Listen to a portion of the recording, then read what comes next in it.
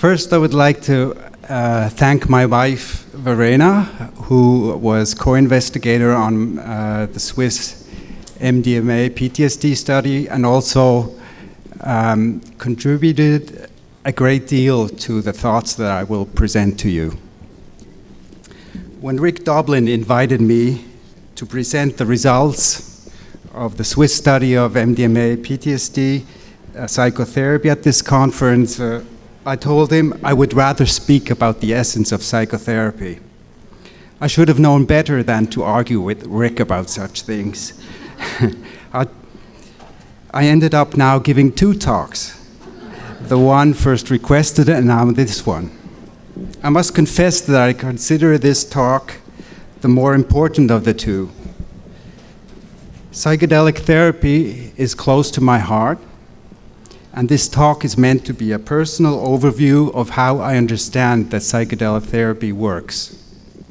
My presentation applies to the clinical therapeutic setting with patients who have psychiatric diagnoses such as trauma-related and other anxiety disorders, depression, or personality disorders, and so on. What I have to say is derived from my own experience in psychedelic training therapy as a psychedelic therapy trainee and co-therapist, all made under institutionally sanctioned conditions in Switzerland from 1986 to 1993. I also draw upon the extensive experience gathered during this time by my colleagues from the Swiss Medical Association for Psycholytic Therapy, and of course through the experience with the Swiss MDMA PTSD study and in the exchange with the Mithövers while our study was going on. I will show a slide with references at the end of my presentation. I would like to cover the topic by modifying the well-known triad dose, set, setting. In my view, there are 4 distinct variables that influence the course of the psychedelic experience and therapy. First, the method itself. Second, the patient with his symptoms and problems, individual psychodynamics, biography, beliefs, expectations, and fears. Third, the therapist with his personality, therapeutic background and style, beliefs, expectations, and blind spots. And fourth, the therapeutic or healing process itself. All of them have to be taken into account when considering effects and outcome of psychedelic therapy. I would like to start with the method.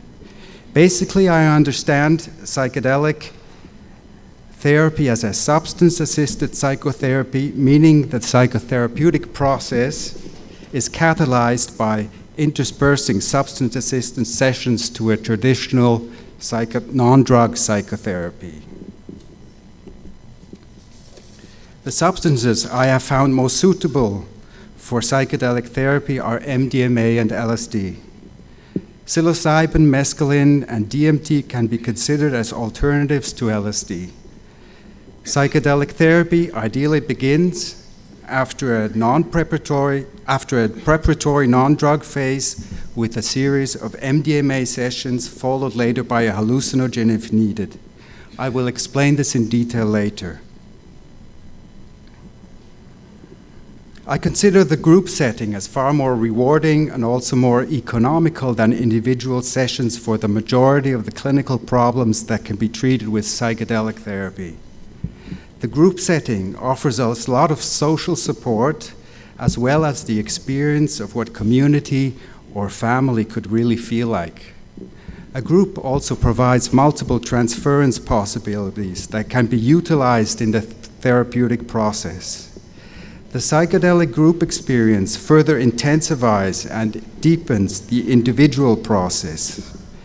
Individual sessions can make sense in specific situations, for example, when a patient doesn't have sufficient group skills or is too anxious in regard to a group experience, or when it can be foreseen that he will need one-on-one support. But even then, such patients may be integrated in a group by providing them with a personal sitter within the group. Ample time should be allowed between drug-assisted sessions for the integration of the psychedelic experience. It can take up to 2 to 3 months to integrate a single drug-assisted session. 3 to 4 drug-assisted sessions per year usually yield abundant psychodynamic material to deal with and integrate in between sessions. Peter Gasser showed in his 1996 retrospective studies of 107 therapies during the period sanctioned by Swiss regulatory authorities that a mean number of about 7 drug-assisted sessions over a period of 3 years led to slight or good clinical improvement in 9 out of 10 cases. At the Breaking Convention Conference in Canterbury 2011, Friederike Meckel-Fischer, a Swiss psychedelic therapist, reported a number of at least 30 drug-assisted sessions needed for in-depth clinical improvement. As a rule of thumb, the more ill a patient is in the sense of psychopathology, especially structural and personality pathology, the more drug-assisted sessions will be required.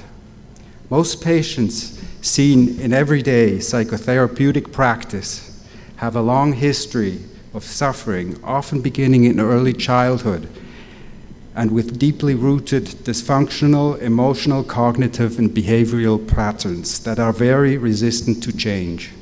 Psychedelic therapy can shorten the duration of therapy by enabling the patient in the first phase to build a trusting working relationship with the therapist within no time. Simultaneously, it initiates, catalyzes, intensifies, and deepens the psychotherapeutic process. In my view, the actual healing process comprises the learning of new, more mature, functional, and sustainable patterns at its own speed. Those processes cannot be accelerated by psychedelic therapy.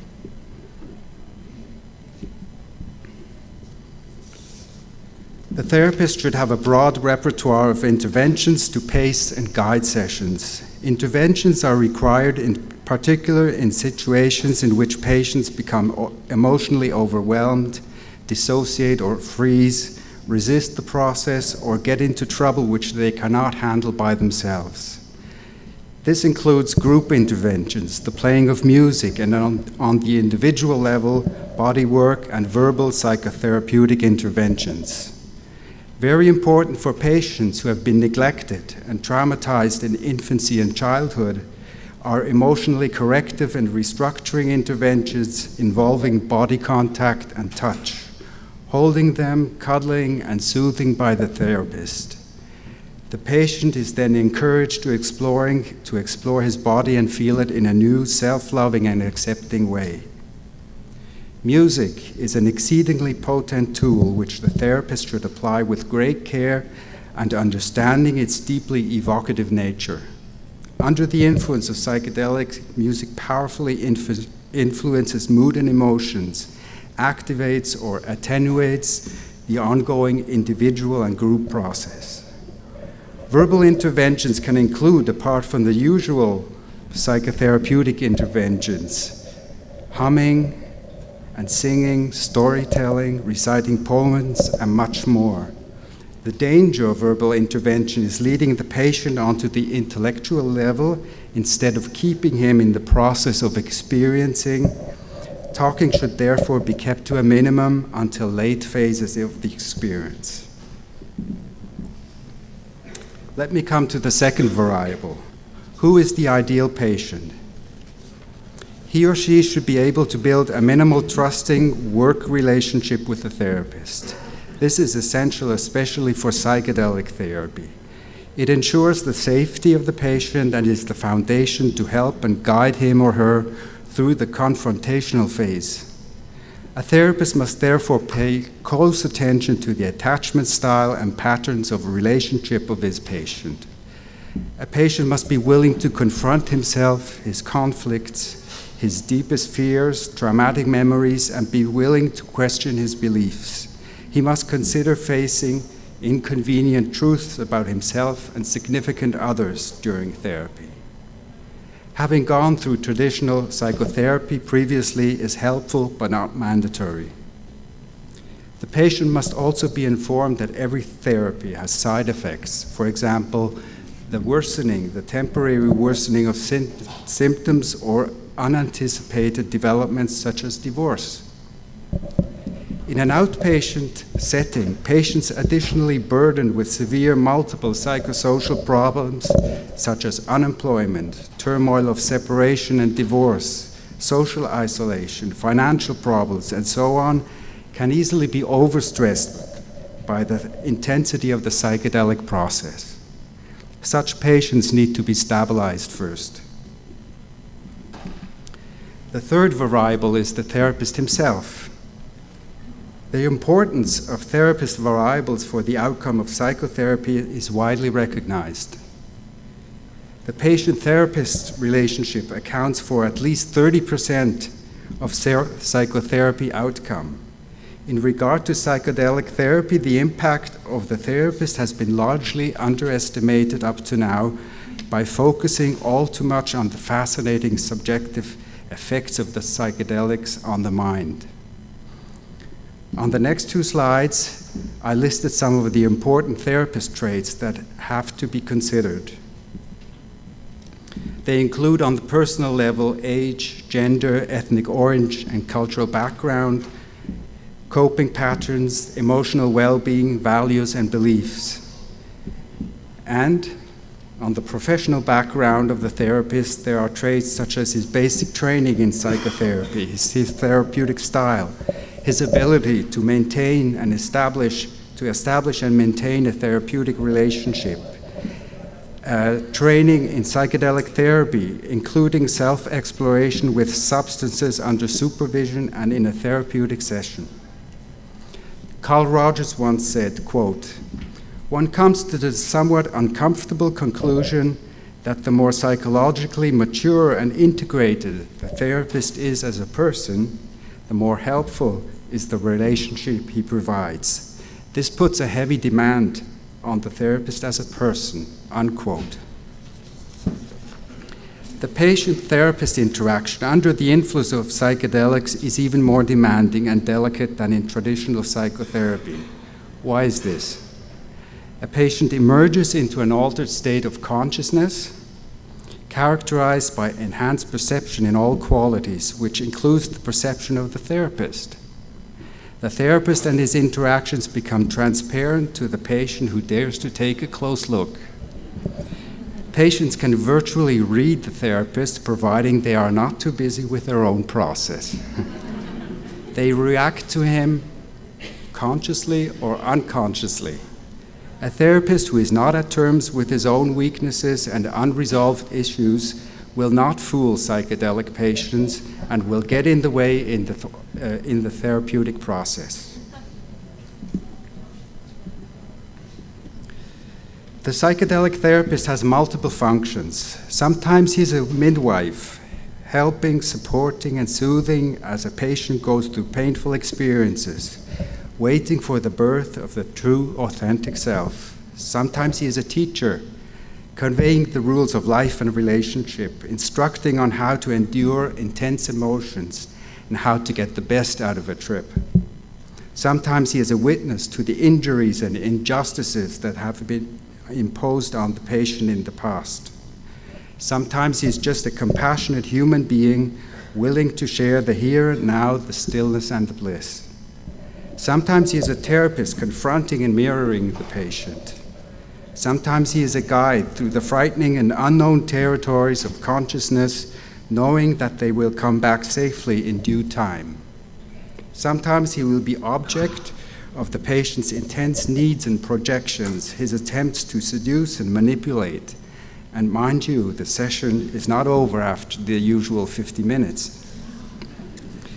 Because psychedelic therapy can lead to the most frightening and puzzling areas of the psyche, the therapies need a comprehensive map,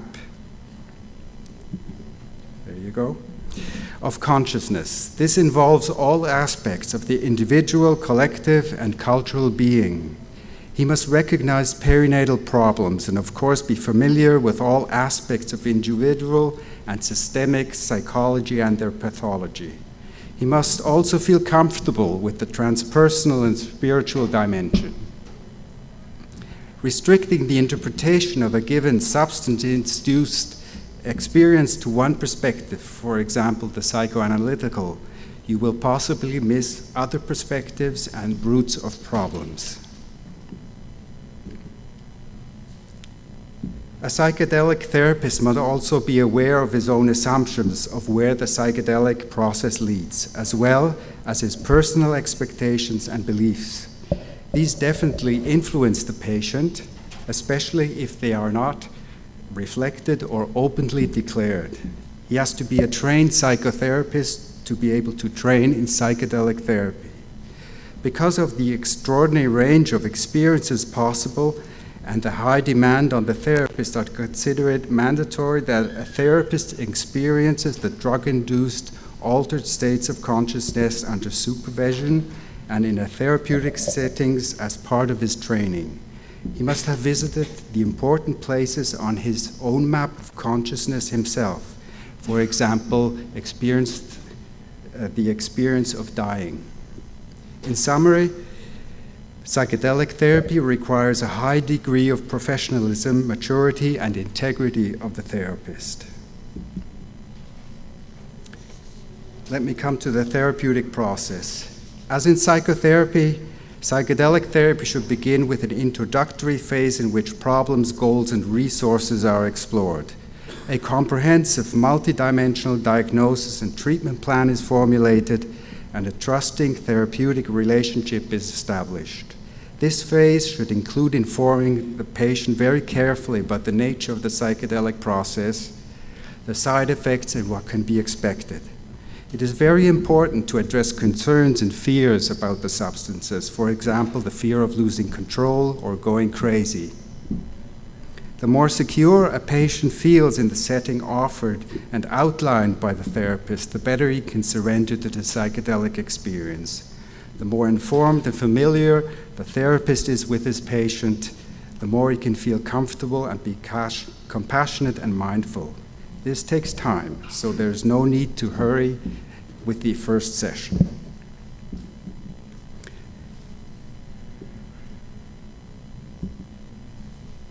There are several different aspects within the therapeutic process that the therapist should continuously keep track of. As I have mentioned, an average of 3 to 4 sessions a year is sufficient in most cases. Too frequent sessions without sufficient integration of the experience into daily life will result in illusions and disappointment in the long run. The pace and the length of the therapy have to be adjusted to the degree of the illness. Structuring and actively guiding sessions is crucial.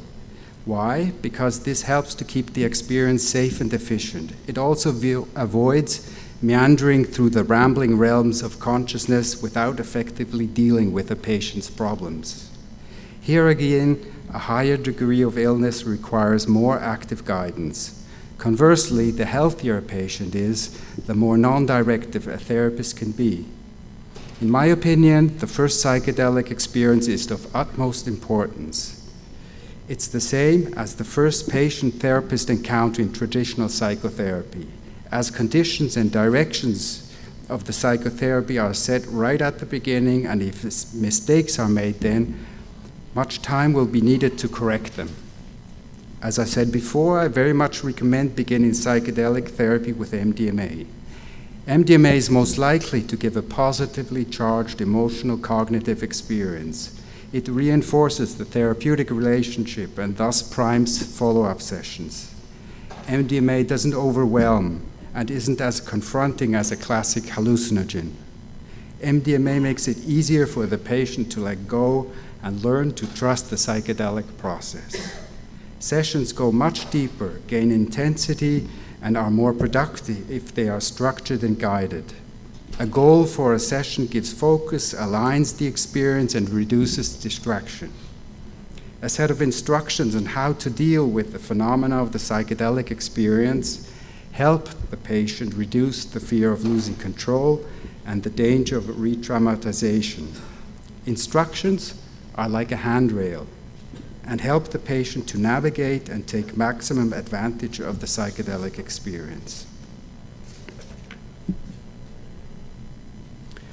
I prefer a meditative approach, instructing patients to keep eyes closed as much as possible, attention directed inwards, to keep the body as still as possible, to try to observe or witness the unfolding process without acting directly upon thoughts, emotions, or body sensations, and just allow things to happen and stay in the process of experience.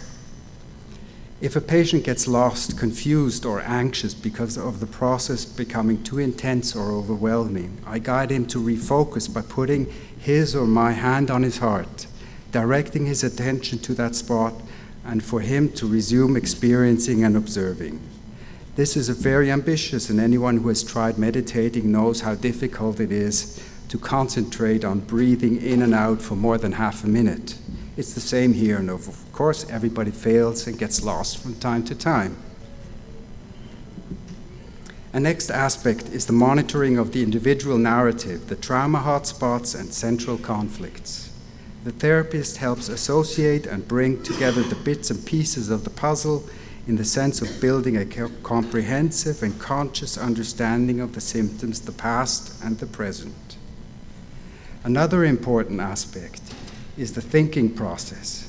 LSD generally activates thinking more than MDMA.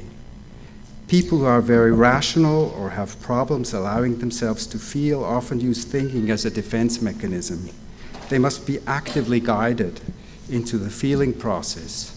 They have to discover that thinking is just a description of what is happening and not the experience itself. They can thus discover that they are much more than only thoughts. On the other hand, psychedelic therapy has the potential to activate and reveal deeply rooted dysfunctional beliefs and convictions, which can then be confronted and questioned. Another aspect is the group process. The therapist has to actively structure and lead the group as a whole. Many interpersonal problems, such as projections or transference phenomena, are amplified and become clearly visible in psychedelic group sessions. Subjects and issues that are introduced by individual patients reverberate through the group in a very strong way. Often deeply rooted symptoms originating in pre-verbal childhood are unconsciously put on stage in the group, and the group can then be of help to resolve the problem. The central aspect of the psychedelic process where healing comes best visible is the flow of emotions and feelings. Many, if not most, of the patients are in some way not in charge of or incapable to regulate their feelings and emotions. They can be either suppressed or be avoided, or they are unbearable or lead to uncontrolled reactions. There is a natural tendency of the psyche to resolve problems or conflicts, and this tendency is catalyzed and amplified by psychedelic substances. The simultaneous perception of emotions and feelings is enhanced considerably. The resulting self-confrontational psychodynamic process, intimately connected to feelings and emotions, is activated and intensified as a whole. The therapist should monitor and facilitate the development or flow of emotions and feelings by means of what I call the cascade of emotions and feelings. Egoistical and aggressive emotions such as anger, scorn, envy, jealousy, etc. are an expression of and resolve into feelings of fear, need, and injury, such as feeling abandoned, lonely, helpless, ashamed, etc. These eventually turn into sadness if they are not fought off. Once sadness arises, it is usually linked to a personal concern. I am sad because of this or that. If the person who is experiencing deep sadness completely surrenders to the sadness, he then experiences what you might call a depersonalization of the sadness. Sadness because of gives way to sadness without a cause. This is always linked to a release of muscular tension at that point. If he resists surrendering, the experience tends to become very compelling and fearful to the point of mortal fear. Under the influence of a hallucinogen, this can become an even more powerful experience, activating the perinatal matrices with death, rebirth experiences. Under the influence of MDMA, it has more opening of the heart quality. This is the central moment of healing, where the problem resolves in the sense of complete understanding and acceptance. Now, the deepest origin of the sadness becomes visible, which is love. This happens in any kind of psychotherapy, but is especially well visible in psychedelic therapy. Such moments are always very moving and precious and compared to the experience of a birth. The essence of psychedelic therapy can best be experienced and understood with the help of MDMA. I dare say that the history of psychedelic therapy would have gone in a slightly different direction if our psychedelic elders could have experienced and worked with MDMA at the same time as with LSD. Under MDMA, the patient is able to experience and understand what centering in the heart means. It means learning to look at the world from the perspective of the heart. This is a highly active and deliberate, observational, empathic and compassionate, non-judgmental and non-defensive process. I see this as the major gift or the essence of the MDMA experience. Being completely centered in the heart consists of two distinct elements. The first is being in the state of stillness. Stillness means observing without reacting to what is appearing in consciousness, thoughts, feelings, pictures, bodily sensations. Just letting these things pass through the perceptual field. The second part is a movement of attention which is directed outwards, away from the observer, to the other and the world out there, and into the next moment. Following this movement means to forget and not bother about oneself, the ego and its needs. Together, the stillness and this movement can be called the state of love, not to be mistaken with feelings of love. What greater gift can you imagine? Once a patient has begun to discover and acknowledge this principle by having gone through the process many times, he will eventually get a notion of what the central theme of human life called love is all about, how it governs and organizes life and relationships in particular. If he decides to follow these principles, and again, this is a decision by choice, he can then remodel his life and relationships. The controversial German psychotherapist Bert Hellinger wrote a book with the German title Ordnungen der Liebe, which translates to something like Orders of Love. I like this expression because it captures the essence of the lesson to be learned in psychedelic therapy, especially with MDMA. Once the patient has learned to center in the heart, he is ready for the hallucinogens. Using the heart as a navigation tool, he is able to weather the infinite dimensions of consciousness which the classic hallucinogens can unleash. Centering in the heart is therefore the conditio sine qua non for healing, for dealing effectively and sustainably with problems and symptoms, for cognitive and emotional restructuring, and for personal growth and maturity. The psychedelic substances can only show the way.